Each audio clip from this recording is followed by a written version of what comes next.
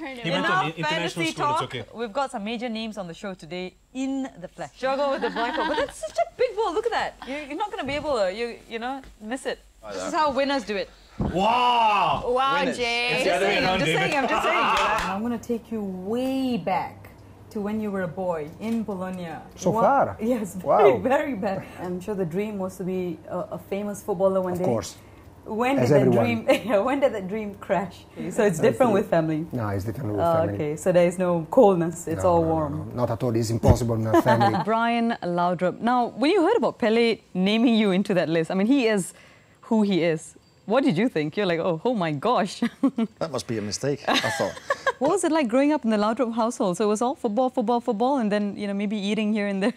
That's right. But they say that life actually starts after 40. Now, you've crossed that line. So does life truly start after 40? Now, you crashed into a pole when you were young. Your daddy built you a pushcart with an engine. You know what? That pole crashed into me, huh? All right, let's beat the pole. Is that what your parents did? Today, I will be speaking to a two-time European Player of the Year in the late 70s. And you look so fit for a man in his 60s. What have you been up to? Nothing, to be honest with you. Hi, my name is Menon and this is Luxury India. But its other attraction includes its amazing heritage and Ayurveda centres. It kind of gives you this peaceful feel, along with the wonderful music that I hear in the background.